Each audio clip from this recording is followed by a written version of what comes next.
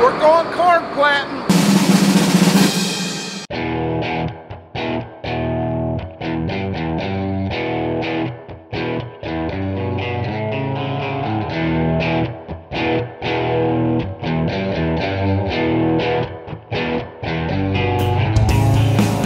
Morning. This morning the plan is we're going to head over to the storage sheds. We're going to drag the wheat drill out. We've got a little bit of work we got to do to it.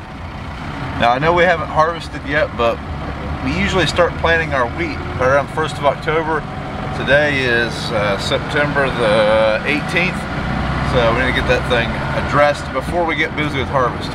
Here you can really see the effects of fungicide. Dad made one swath around this field, and in the middle there is no fungicide.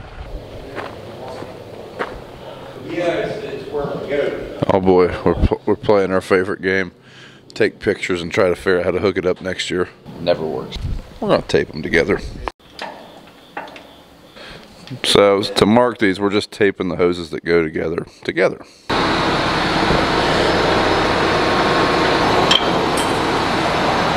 it. Okay. All right, we have to unhook this tractor. Well, for one, we're done with that planter.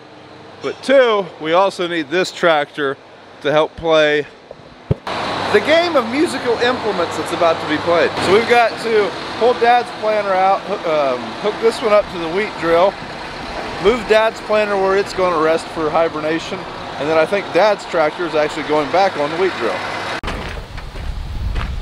So Dad's planter is going to hibernate over there. Like I said, his tractor is also what's going to pull the wheat drill. Just seen a mouse run out of Dad's tractor and one run out of the planter. That's what you want. Yep, let's go plant some corn.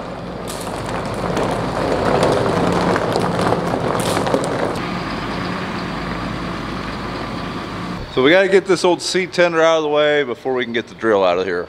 We're gonna put the rock sword to the test. Got a hitch on it. It might be perfect for this.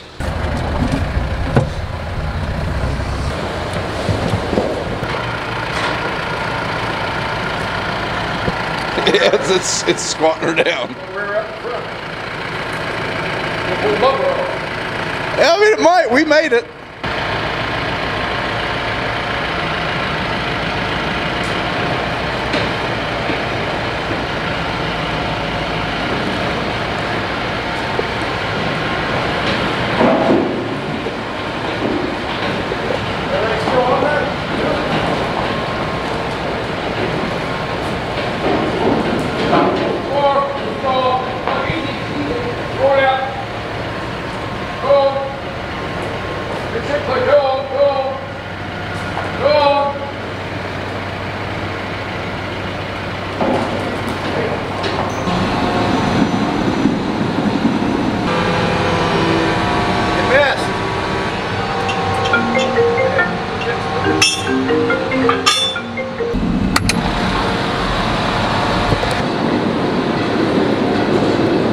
BJ's going to wash the tongue off of that drill real fast, and then I don't know what he's going to do after that. He doesn't either though, so it's okay. Now if you're new to the channel or just found us, my brother has only been farming for right at not quite a year. So if you hear me like trying to explain how to do stuff, I'm not trying to be a condescending butthead. He really just doesn't know. Yep, corn planting's all done now. It's official. Corn planting's officially over. We're unhooking. There's where he had it last time. Looks like he's gonna miss it by a foot. Good enough. Now, if you've never been around a John Deere planter, they unhook with a 2-point hitch, so it's a little bit different.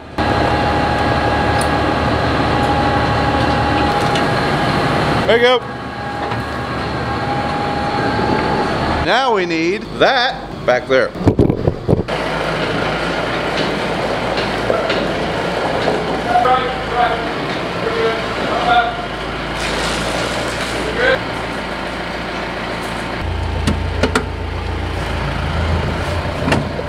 All at the back.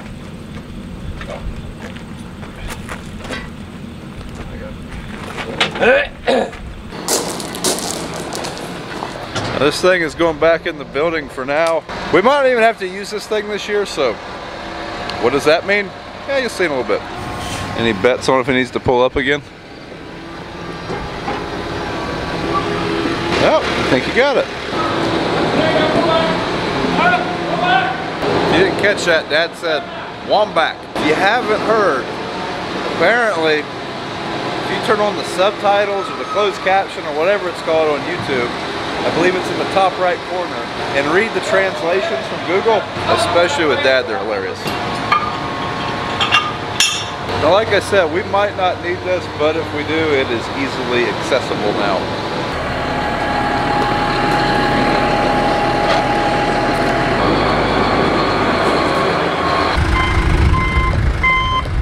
Had to use the backhoe for a minute. We had to take the quick hitch off of this 1038. This is 1038 number 1, the first one we got.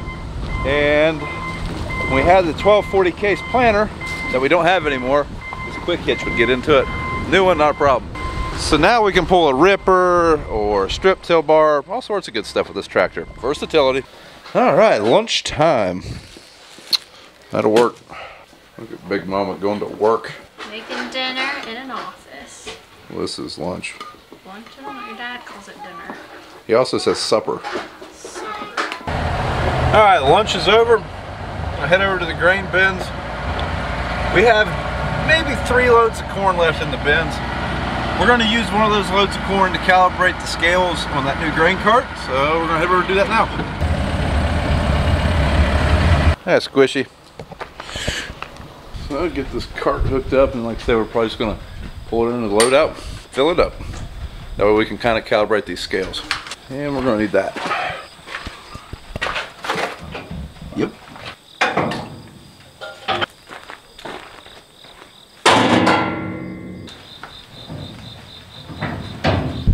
Oh, here comes the boss. Sound like you're working. Like Dad's fixing to harvest some corn. That's all like that. Threshing it out. Ain't very good. Doesn't look like it's very big kernels. Look at the ears. Be good back at our bushel. Yeah, it's not ideal.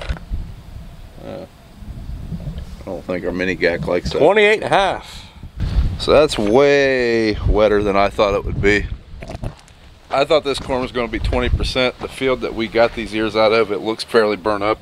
But this isn't a 111-day corn or 112.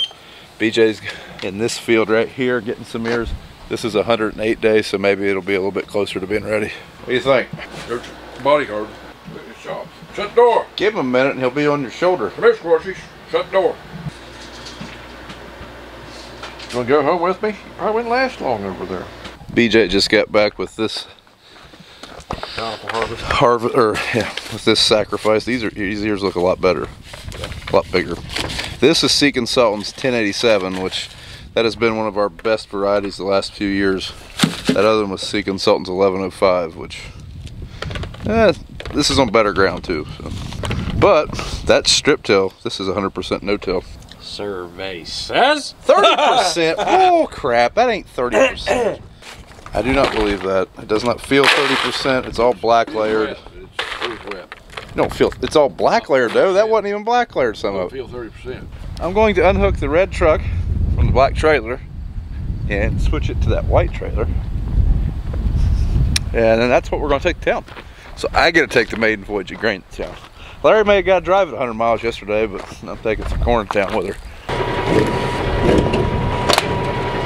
BJ, if you can dodge a wrench, you can dodge a ball. Hooked the grain cart up, found a couple hydraulic hoses that were a little loose. BJ's tightening those up. We'll see if I can't get that truck hooked up, and we might get a load in here today. Fifth wheel won't come unlatched. That fifth wheel's, it's a little hateful.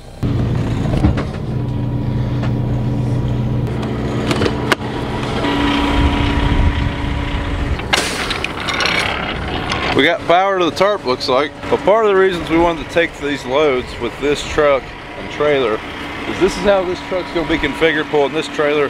We wanted to make sure we had all of our electrical wired up right to run the doors and hopper, and we don't. So that's a massive fail. Still no juice. Nope. Dax. We got that broom out for? Cleaning? No. Okay. Kayla, why do you have an axe? Save Dax from himself. BJ, what are you doing over there? Checking your tire pressure? Yeah. See? 12.6. Yeah, we have a problem here. We thought maybe we weren't getting enough juice, but we appear to be getting enough juice. Okay, so my only question now is, do I have them in there backwards? Oh, you might have your hot and ground backwards. I didn't think it would really. See that negative sign? We have figured it out. Diagonal things in there backwards. That's actually a huge relief because we thought we had bad plugs, thought we had bad connectors. Yeah, both of them are backwards. Okay. That makes sense. All right, change of plans. If you're new, get used to it. Instead of calibrating that today, by the time we got the grain cart all set up, we had to set up the monitor and stuff. It was almost 3 o'clock. We have to do 3 loads to get it really calibrated and dialed in well. And then we had some issues with that truck. So we're gonna do that Monday. It is Friday and they close at 4 o'clock in town. So we wouldn't have time to get all 3 loads. But like I said in the previous video, Dad did end up selling that truck. The guy's coming to get it today. So I gotta go unhook it from the water tanker, take our radios out of it and stuff like that. And BJ, he's flipping the electric on the automatic tarp and all that stuff on that truck. So we'll get that done. Stay squishy. Stay squishy. Stay. Don't live up to your name. All right, get this old truck unhooked. Like I said, I really wish we wouldn't have sold this one. It's one of the newer trucks. Runs pretty good, but it's gone. I'll take the catwalk off this and put it on the Kenworth.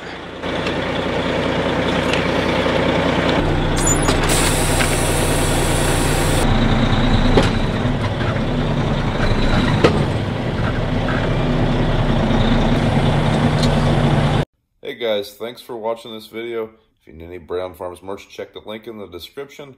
Guess what? Only 2 more videos and we're into harvest footage.